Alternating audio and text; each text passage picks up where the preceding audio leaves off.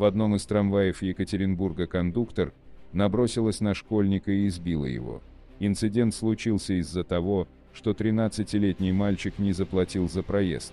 Он хотел это сделать при помощи карточки, но не смог, так как она почему-то попала в стоп-лист. Это взбесило сотрудницу, она стала выталкивать ребенка.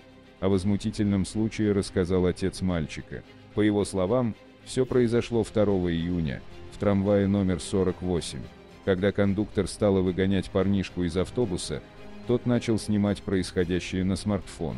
Ведь высаживать детей до 16 лет из общественного транспорта по закону нельзя.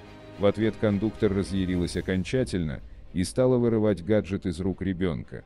Потом она била его руками и ногами, мальчик стал защищаться. Отец школьника написал жалобу в местный транспортный комитет, но никакой реакции не последовало. По словам мужчины, его сын уже не впервые сталкивается с агрессивными кондукторами. Но пока жалобу в правоохранительные органы семья не подавала.